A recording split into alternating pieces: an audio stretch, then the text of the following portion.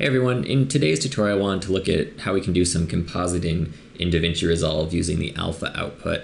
And the specific example that I want to give you is how to remove a green screen. Now, obviously there's other effects programs such as After Effects that might be better suited for doing green screen work, but I can see some instances where it might be beneficial to remove a green screen directly in DaVinci Resolve without having to go into another program.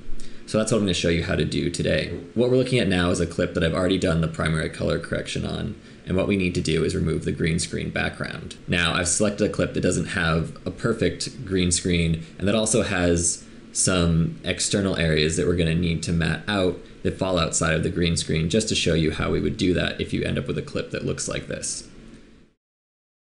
So the first thing I need to do is add a new serial node. And I'm going to use this serial node with the qualifier to remove my green background. So the first thing I'm going to do is select a color range with the color picker. And when I do that, you'll notice it doesn't seem like a lot happened. And that's because I need to turn on this highlight visualizer so I can see what I've selected. You'll notice that my screen removal is inverted, so I just need to invert the selection range. And now you'll see that my green screen removal is starting to take shape. Now, using a color picker isn't going to exactly get rid of everything, especially in this example where there were some differences in exposure on the screen.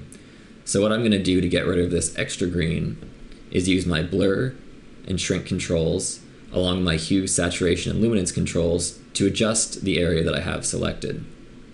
First I'm just going to add a little blur. Then I'm going to adjust my luminance. And that's looking pretty good, but if we sort of look closer, we'll notice around the edge there's still some green. And to get rid of that, I'm just going to shrink the radius a little bit. And there we have a pretty good key. The next thing we need to do is remove the area of the image that was not part of the green screen. And to do that, I'm going to use a power window. So I just need to click here to add a new power window, and then I just need to resize the power window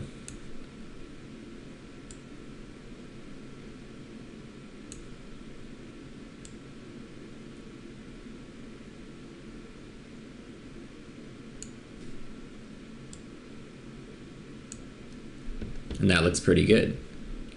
Now if we go back, you can see that we did a pretty good job of removing the background. The next thing I need to do is go back into my qualifier, and I need to turn off my selection range highlight.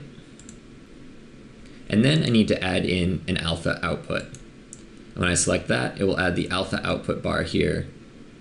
And then I just need to connect my node to my alpha output.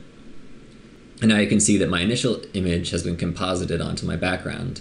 Now I set this up beforehand, so let's take a look at the conform panel just so you can see what's going on here. I basically just have a timeline with two tracks. The video 2 track is my foreground clip, and the video 1 track is my background clip.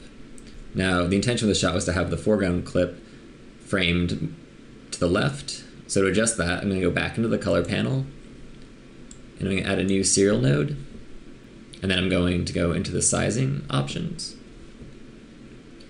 And I'm just going to adjust my pan here. Pull my clip to the left.